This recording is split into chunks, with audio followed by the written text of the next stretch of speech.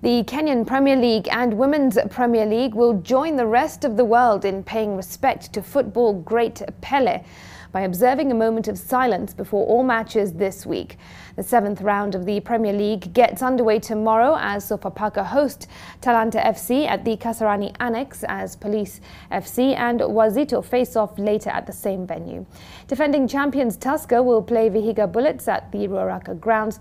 Bandari will go head-on with Posta Rangers in Mombasa as Ulinzi Stars play Mathare United at the Ulinzi Sports Complex.